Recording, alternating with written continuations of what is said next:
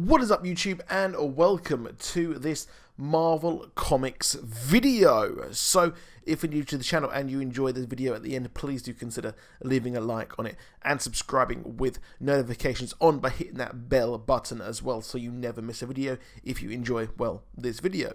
So, Marvel Comics is currently going through a state of change. They have got Marvel Legacy, which is hopefully bringing us a return to the Marvel Comics of old, and so far they are performing very, very well.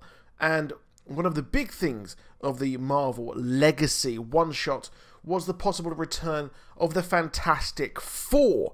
Now, of course, Fantastic Four is back in the Disney or Marvel home. Well, they can start possibly pushing that just a bit more. But the return of the Four, or the fate of the Four, is currently being handled by the fantastic writer Chip Zdarsky, who I first came across when he illustrated Sex Criminals with Matt Fraction, which, if you haven't read it, I would highly, highly recommend checking it out. You can check it down below in the description. You can pick that up from Amazon as well. You can also pick it up from Comixology, two places where I get most of my comics from, apart from my local comic shop, Ace Comics, here in Essex. But, they're going to be talking about Marvel 2-in-1, which is a fantastic and absolutely amazing comic, one which I was super hyped for, just because of the pedigree of Chip Zdarsky and the art by Jim Chung, which is absolutely superb. I have to say, it is possibly the best art I think I've seen in comics in a while. It is just stunning.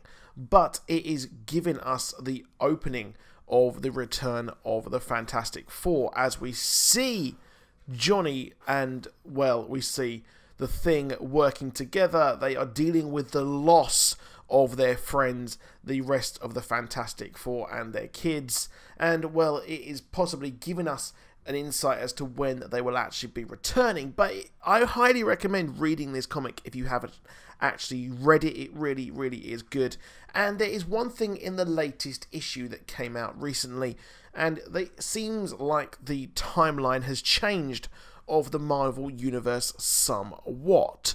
So, of course, with comics, they have been running for decades. Over 50 years of these comics have been running with Marvel, and Fantastic Four leading the charge early on.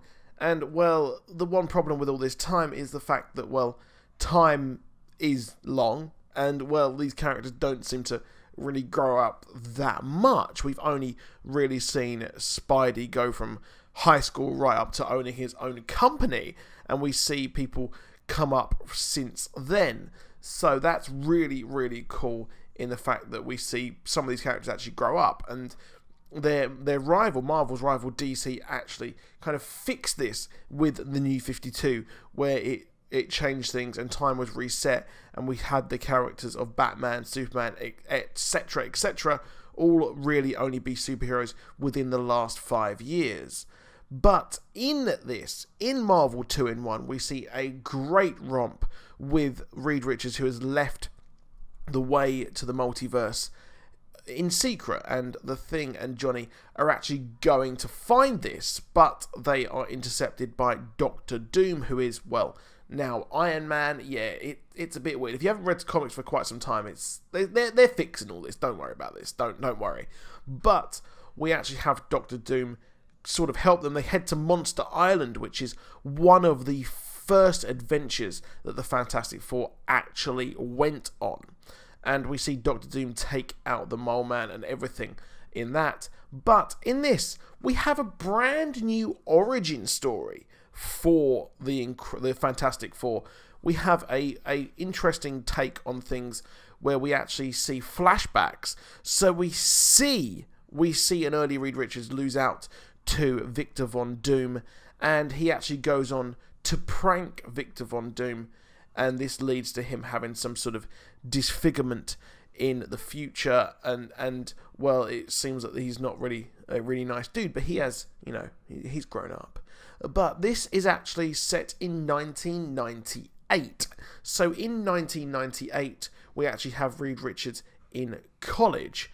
Now, well, I thought that was really, really weird, considering the fact that it has been well over 50 years since the Fantastic Four #1 actually debuted.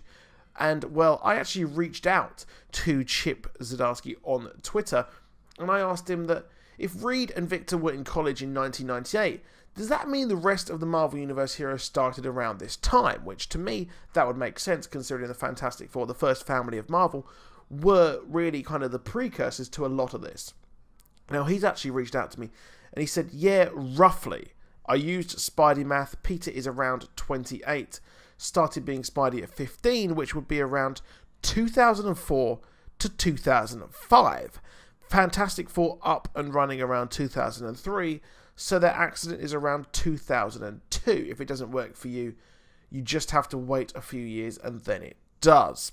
Now, that makes complete and utter sense, because I think that maybe this is just him doing his own thing. He's been in charge of the Fantastic Four. Maybe he'll be given the Fantastic Four book when they actually return.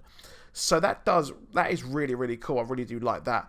And I think that is a good way of doing things. So it looks like the rest of this is all happening. So that is it for this video. Please do drop a like. Please do subscribe. And I'll see you soon. Goodbye.